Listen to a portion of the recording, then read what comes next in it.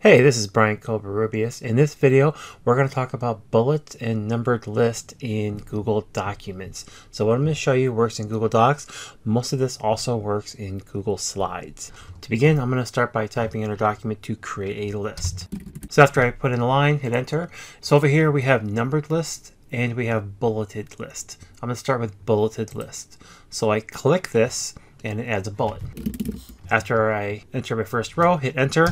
It'll automatically insert another element in the list. If I want to indent the list, if I press tab, it'll move it over one level. Again, I can enter in items, hit enter in between. Now, if I want to go back to the previous level, I hold down shift and hit tab, and the cursor moves up one level. Again, I'll add a couple more. If I want to stop adding to my list, I hit enter to go to a new line, and then hit enter again to leave the list. And here I can begin typing in the document as normal. Now suppose I want to add a numbered list. From where I have my cursor, I can click on numbered list to create the number 1, the first item in the list, and then begin adding items. Again, like with the bulleted list, I can hit tab to indent one level. And if I hold shift tab, I can go up one level. I can switch between the types of list by highlighting the text that I want to affect and then clicking on the other list type. So here I can go from numbered list to a bulleted list or back to a numbered list. If you click the drop down arrow, you see you have different types of lists that you can select from.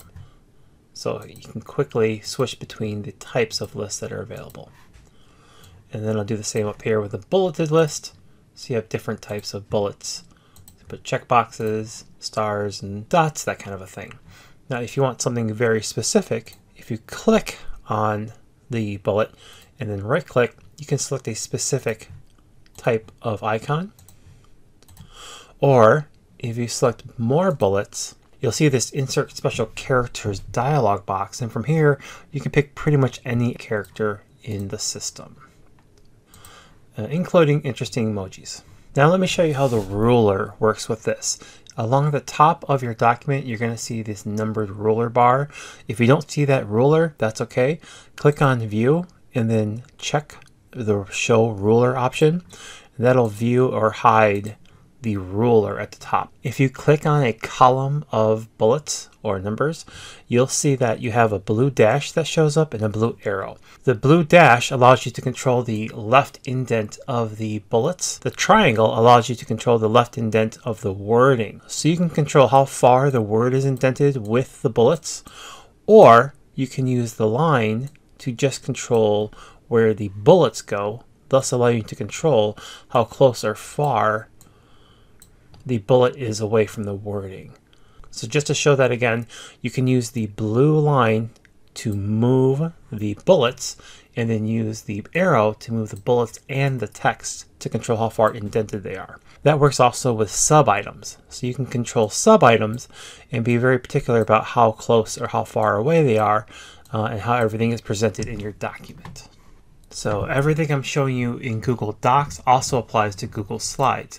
You can click to add or remove bullets to your Google Slide document. If you highlight some lines of the text and then hit tab, you can control how they're indented. One interesting thing you can do, if you click on this bullet and click it again, you'll select just the one bullet. Right click, click more bullets, and then from there you can pick a custom emoji or a custom symbol, which can let you add a little flair to your slideshow. If you have any questions, go ahead and put them in the comments. Let me know if I can help.